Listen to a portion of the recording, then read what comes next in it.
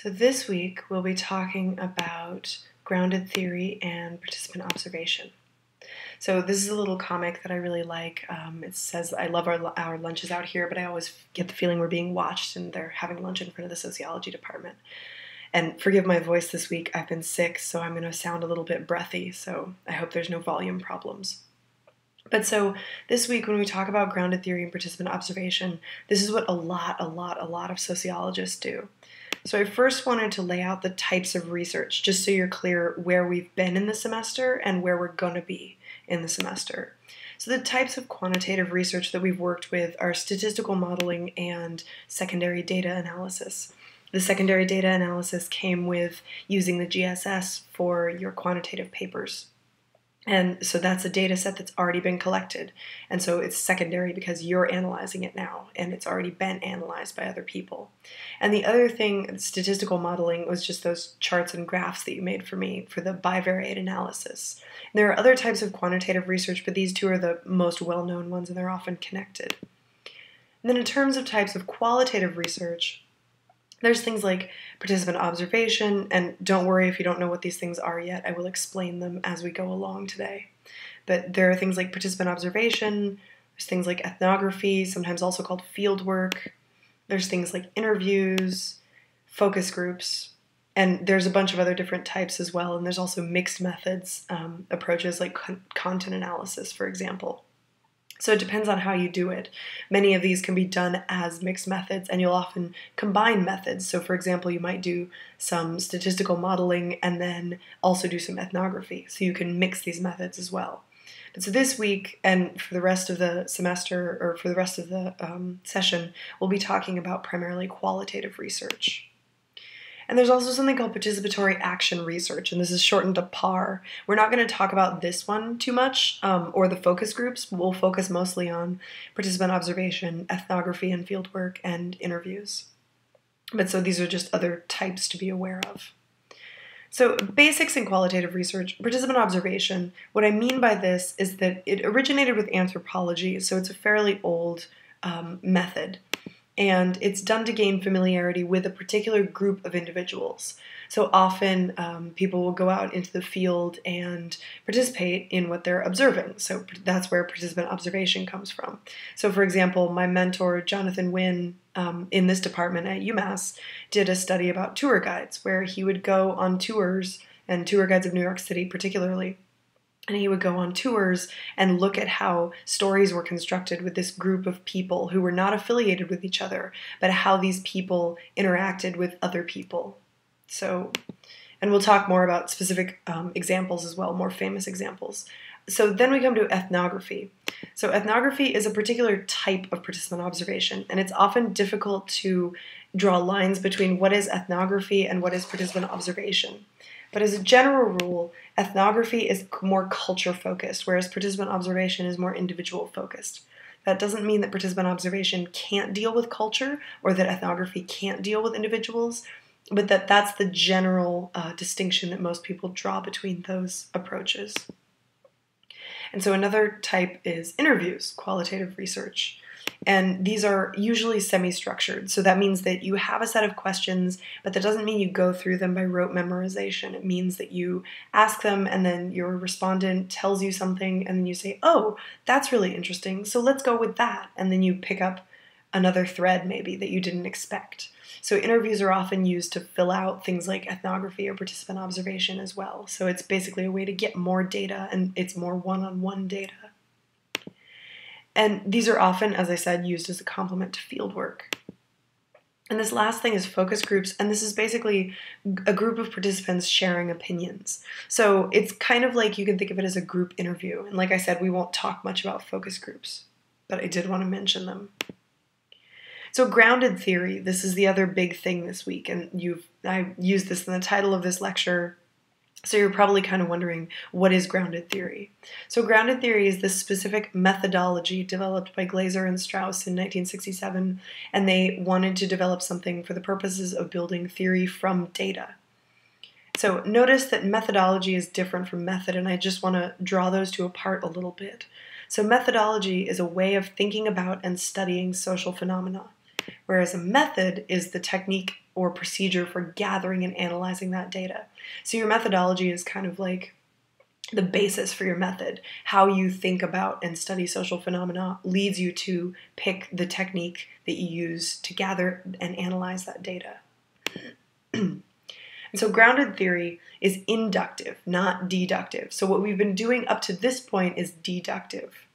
And what I mean by that is that inductive is where you have data and then you identify patterns or relationships within that data, and then you build theory and analysis.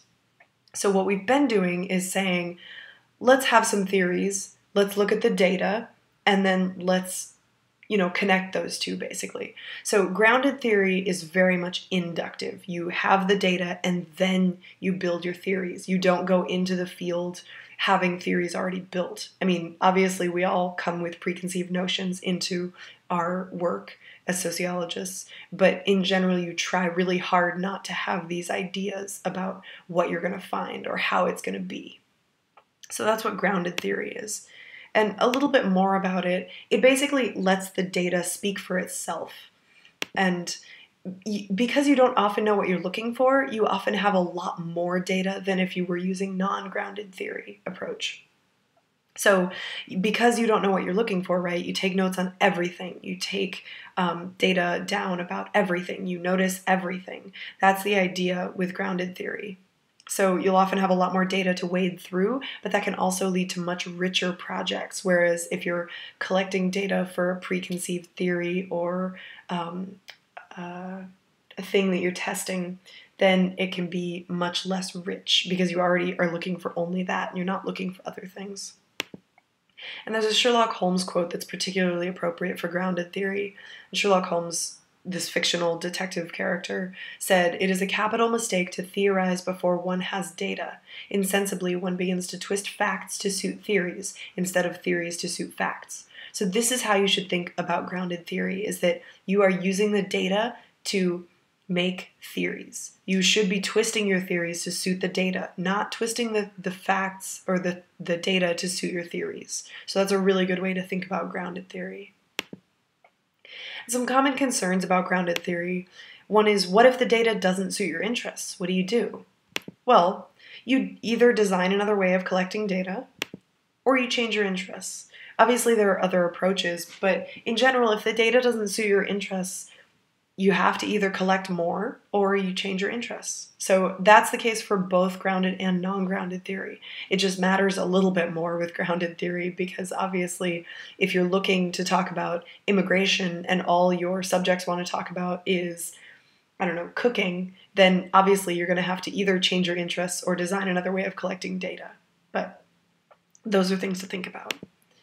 And the other question is, how can you find something if you don't know what you're looking for?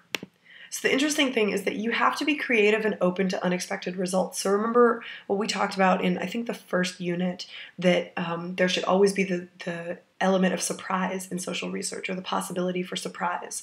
So this is very much in line with that.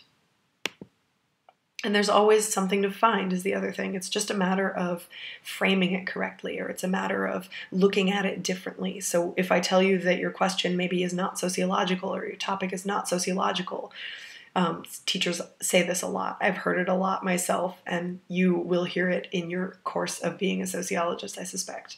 But if they say it's not sociological, look at it a different way. Always be looking for new ways to look at your data. Be looking for new ways to think about your data. That's really important as a social scientist. And that's true, I think, whether you're quantitative or qualitative or mixed methods. So participant observation versus ethnography, these are a little bit, like I said, difficult to tease out from one another because they're very much similar and they're very much related to each other. But so I wanted to give you two examples that are fairly famous and somewhat recent in the field.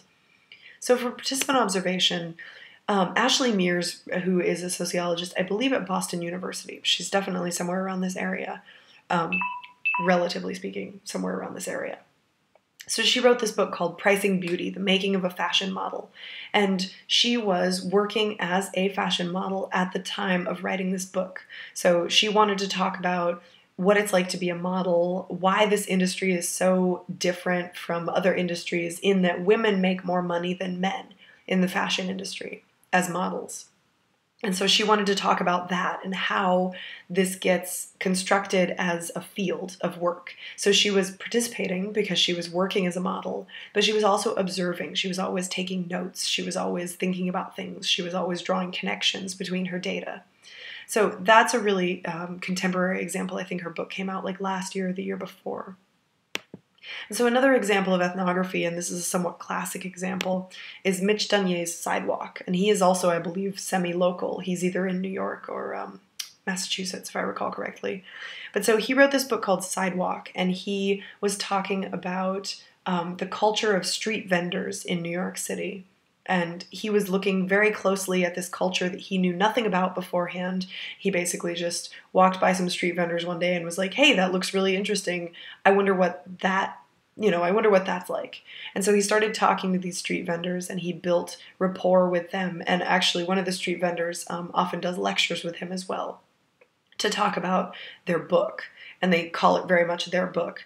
So the other interesting thing about qualitative research, and particularly about ethnographic research, is that you can often co-author with your subjects. So this is very controversial in more traditional sociology circles. I think it's really important because I'm also a feminist sociologist. So feminist sociology and feminist research in general say that the participants are part of the project. So it's not just you creating this knowledge, it's also the participants creating this knowledge. So it's really important to acknowledge their part in it and to say, hey, do you want, second authorship on this book, or do you want to be co-authors with me? Things like that. So these are two classic examples of participant observation versus ethnography, and we will have some readings this week about both of these things, participant observation, grounded theory, all this stuff. So hopefully those should clear up any other questions.